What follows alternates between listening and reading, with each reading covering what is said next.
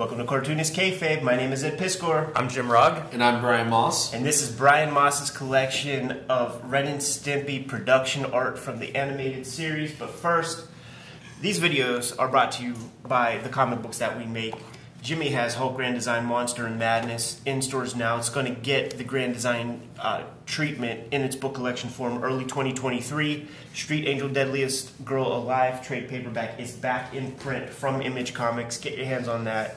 The great Brian Moss, man, we're visiting his hometown, Columbus, Ohio, and he is the illustrator of this tremendous accomplishment from Abrams, The Eightfold Path. He's the illustrator behind that sucker. He's a full-on cartoonist too, though, man, so get your hands on Outer Heaven. Strange Things Moss, one word is his handle online, Instagram, Etsy. You'll be able to get his comics that way. And your boy Eddie P, you know him already, man. Red Room, the Antisocial Network, Red Room Trigger Warnings. These book collections are in stores right now, completely self-contained. Give these comics a shot. If you dig one, grab the other. And there's more Red Room coming to you in 2023. Without further ado, first off, Mossy. Let's talk about it. We got hundreds of pages of stuff here. Yeah. What is this? How'd you get it? Yep, let's talk about it. So what happened, I acquired this collection. This actually is kind of like, pay attention to what I'm going to tell you guys, because this will give you guys some really good insight and make you feel optimistic that there's still stuff out there that you can get. So what happened is that, you know, I'm on Instagram. I follow a few people. And so I had this dude out of like California I buy from. And he just flipped shit. But what happened is that he had this sitting around in his storage forever, and he said he bought it from a storage unit. It's about 175 pieces, and it's all Ren and Stimpy. And so I told him that I wanted the whole thing, and he sold it to me at a really good price. And so here we are now, seeing history. So Ed and Jim, what was your first introduction to Ren and Stimpy? MTV for sure, man. Like about 7:30. Yep. After Remote Control or some shit like that. Before Speed Racer. Saw this stuff, man. That's where you get to see the uncensored whizzing on the electric fence episode, all that. And then I became confused. I'm like, it's on Nickelodeon too? Chicken and Egg, man. What's the legit? But it was like in tandem, right? And looking at these super tight lines, this is an era in animation where you get this like confident stroke on paper, and it is transcribed onto the acetate. It's not inked. You know, this ain't Disney anymore, man, where you're inking on acetate over top of the key illustration. So it is paramount to have that perfect line. You see on some of these guys, and I bet you, man, I bet you put this under John K's face, he's going to be like, oh, that's John Smith. Oh, yeah, you can point out those lines specifically. Yeah, because I see some dudes are using blue line underneath, and that's non-repro on Xeroxes as well. So, in effect, you see the blue. In effect, the pencil line is inking. Right, exactly. Yeah, the perfect line. I found this stuff like pretty checked out of animation at the time, and probably randomly flipping where you'd get those like super close-ups of some gross, and I'm like, what is this stuff? Shouts to Bill Ray. In fact, let's look at one of those, man. Yeah. It looks like a Bill Ray gouache painting or something, man, where you get that crazy lighting. You know, the camera would like stick on this for a couple of seconds, and then you go on to the next. It's so beautiful to me seeing this pile of work and thinking about what goes into an episode of any cartoon. But I mean, like, every piece is sort of this expert piece. You talk about the pencil line, it doesn't need inked anymore. It's because it's like this perfect line. Like, I don't even know how you draw a line like that. Right. Yeah. So a lot of this actually inspired a lot of my recent work with Outer Heaven because of that line quality. And what I learned is like that line is so bold and confident that like, why do you have to ink it? You know, almost inking it takes something away from it because you're covering up the beauty of that line. Now we know why in traditional animation, so that, you know, it's legible. But yeah, some of these lines, well, all the lines in the work are so sexy. This is so cool, man. This is the original, and then they Xeroxed it a bunch to extend them and, you know, change little...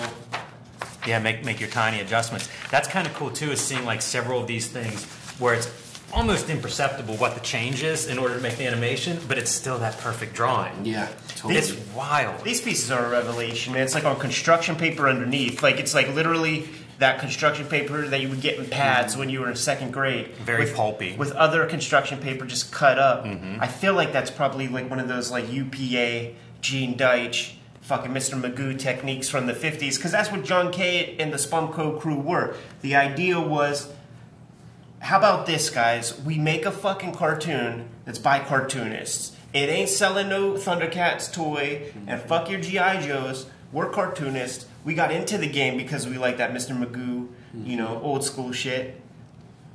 Let's do it, and this is the result. Yeah, the important thing about this collection is actually like pretty historically important, because if you notice, a lot of these pages are really damaged, and that's because they produce so much of this that it's almost superfluous. Yeah. So to have sawdust, this, like I've heard it called sawdust. It's a byproduct of the end goal, which is the show. Which is insane, right? Oh yeah. To think that this stuff would be discarded. It's so good to have somebody that keeps this stuff, because a lot of it is discarded. You know, they used to clean off the backs of the cells and reuse them for other stuff. So like some of this stuff just flat out doesn't exist. Exactly. And in a weird way, it's what you have in common with like original comic art. You know, so much of that stuff's just gone, destroyed, lost, given away, whatever. Preserving this is really it's excellent whenever you find that. Totally. Yeah, so it was important to have this as a complete collection, from like to buy it all. Yeah. Just to like make sure it's preserved and taken care of. You know what I mean? This here. Oh.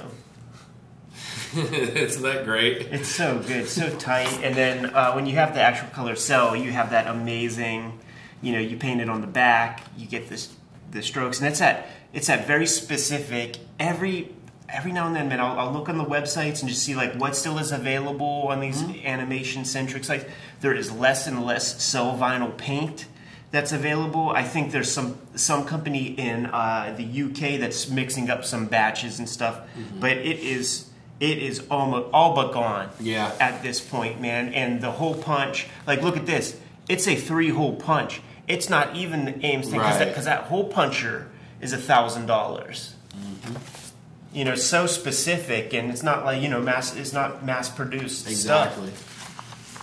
Yeah, and again, going back to that idea of similarities to comic art, is like it's just not produced this way anymore. You know, like there aren't even cells for most of the cartoons that you would see today. I used to fixate on this stuff. Like when you have two cells over top of each other, you could see a shadow on the TV. Yeah. Which that kind of technique has bled over into comics in a lot of ways with the Gaussian blur effect, you know? Yeah. It's kind of the same kind of consequence. Yeah, we were talking off camera that you've done a little bit of that. I did some of that in the Hulk Grand design. So yeah, it is interesting. Where you're almost emulating what would have been a mistake. Right, exactly. That you saw on TV as a kid that you were staring too close. Oh yeah, I remember you doing that on the Aphrodisiac piece. Start bringing that stuff in. Yeah, it's cool to see the blocks of ice all the way up to the Bill Ray painting. You know, like seeing that development. Just pencil sketches and shading and all of these things to make it work. And this painting, by the way, is no slouch. Like, to get that effect, like to make it feel like it's ice, and it's really nuanced, actually. It's not just like, I would blow that out. I would just go hard then light, you know, but that's actually, you could see like the back side of the ice on there. Unbelievable. It really is great. Like the side where we're getting like the darker back part of the body. Yeah. That's cool. Yeah, how do you do that? It's like, this is the natural color of Stimpy, so now you have to get it on different planes through a block of translucent ice. Yeah. Hit that dry brush to sell you on the sheen. And even the 3D of that little flake of snow, man. And you know, those guys, like, John K's the guy that was, like, co-directing, working on that, Mighty Mouse episode with the bat who's sniffing coke or whatever the fuck. Man, those are coke lines, yo. Yeah, that's totally it didn't stop there. It continued. That's it. You know, those guys are doing that shit. Right. By the way, like I'm looking at our monitor. Tangents. Yeah, let's get it's not as dirty as all you context. sickos at home think. Always cool, man, when you get a couple sequentials. Definitely. That's a nice part of this collection too, going through some of these drawings, is having the 3 or 4 drawings in a row. Yeah. Like the bending and stretching and all of it. And you got so these are like key pieces, right? So we'll have the episodes. So we got, that one's a little hard to read. Let me grab one that's a little easier. Well, I'm looking at the specific, like, this is drawing 30, you know, something 31 to 16. Yeah. So there's a lot in between here to get the little... So here's a good example of how to read these. I'm new to this part, so you'll see where it says production. RS is Ren and Stimpy season 5. Assuming 3 would be scene 37. And we saw some other images like from this, and you could see like color holds, right? Color holds, because it's not a black line that's going to be like the iris for REN. Right, you know? exactly. Those are colored lines, so you communicate that in the final piece. Whenever you're taking this into Xerox, it ain't going to print. You know, it's going to print that red. Right. Yeah, it's a really nice call out. Yeah, seeing those like little bits of technique in here is fun. And Ed, whenever you're looking at these two and you're thinking like, okay, you know, 16, 31, a lot of drawings in between, that's why you get pieces. It's not complete drawings because you've got those probably represented in you know, drawing 15 or drawing 18 or something like that. So it's just whichever pieces you need, and it's just part of the design. It's and it not makes the whole it even thing. more disturbing, because that means that towel is staying still and just that pelvis is moving. That's going to be a very wet towel. Oh man. When he's all done. Think about how much you have to rely on your work partners, right?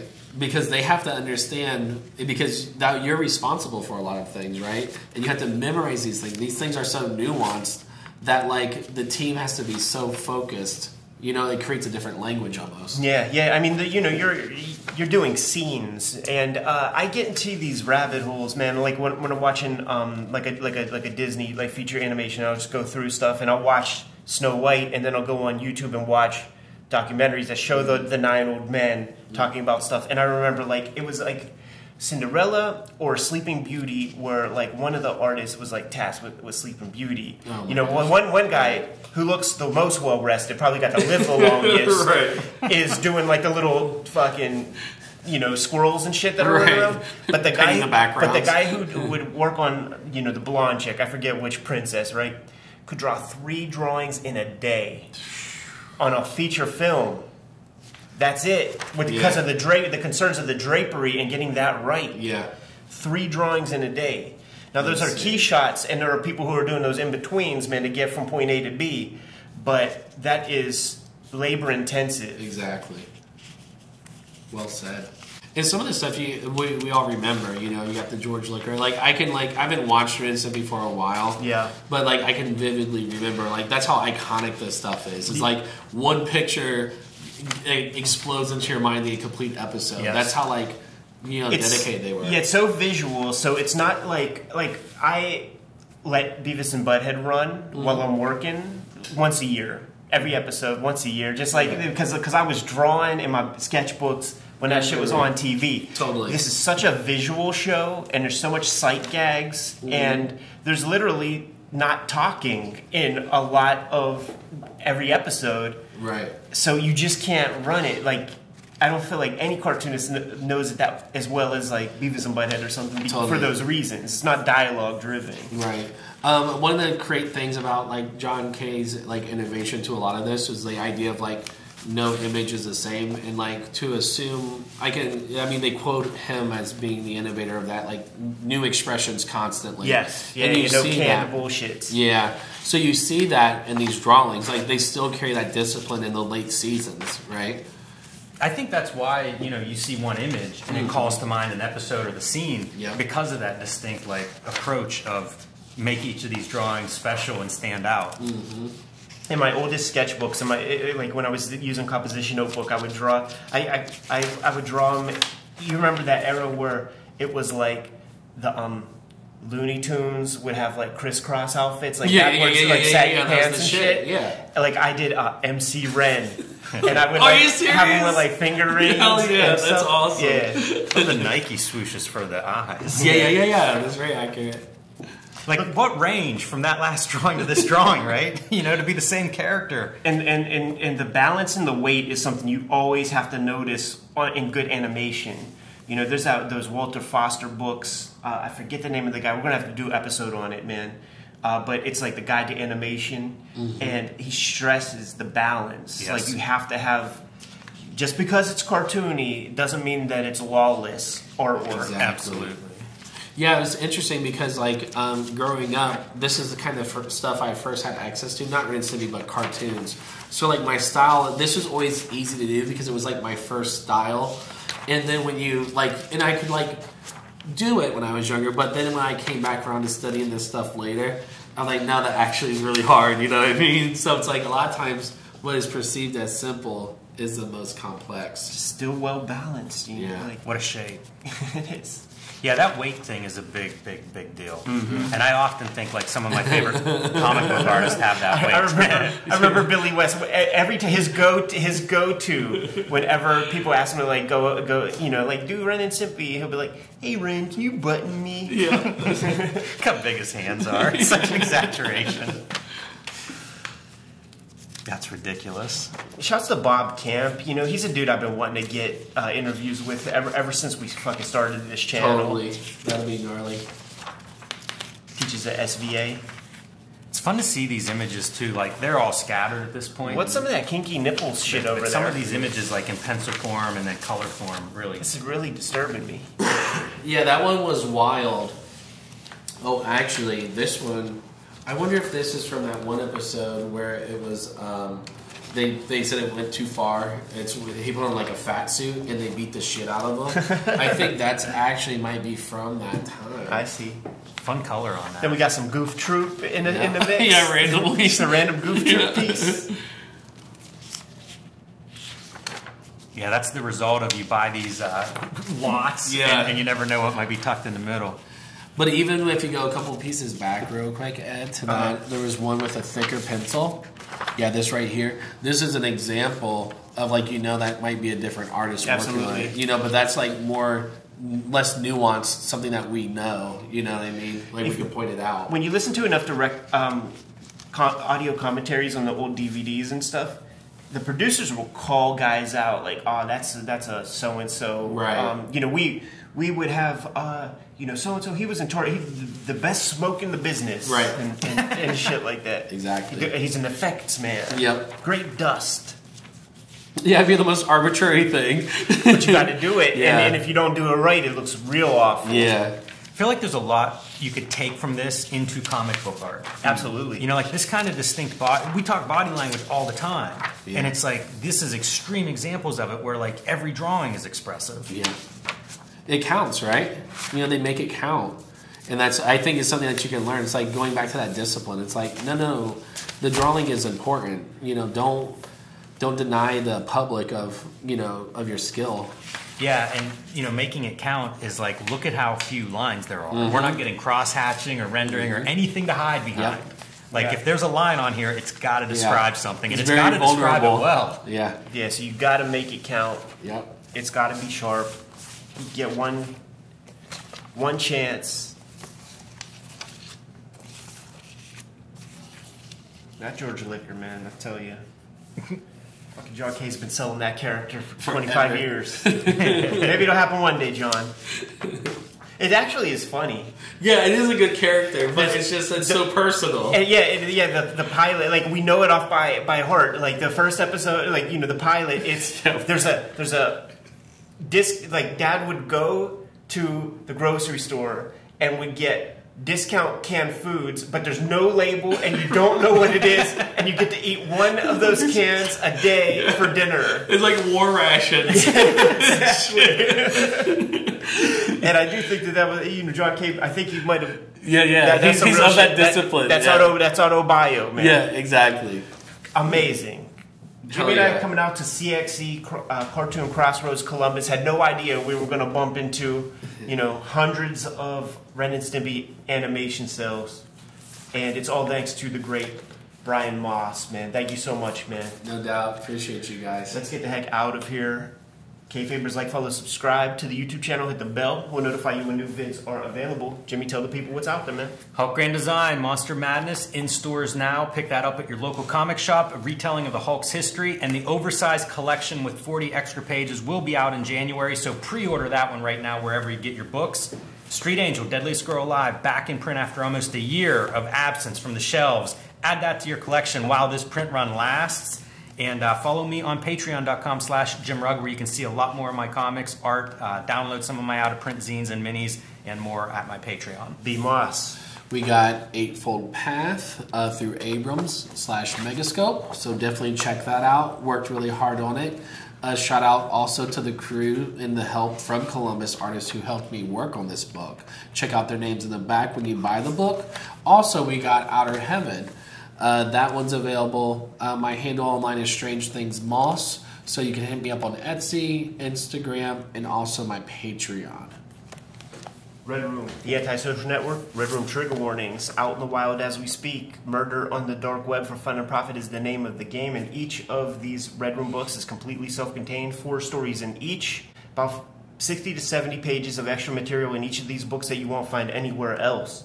I have a Patreon going on as well where I'm serializing new Red Room content that is not published yet. All of this material is up there, plus the new Red Room stuff. $3 for the archive. I have a link tree where you can get to everything. Jimmy, what else do we have out there? Subscribe to the Cartoonist Kayfabe newsletter at the links below this video. You can also find Cartoonist Kayfabe t-shirts, merchandise, mugs, and more at our spread shop in the link below this video. Another great way to support the Cartoonist Kayfabe channel. Given those marching orders, we'll be on our way. Read more comics.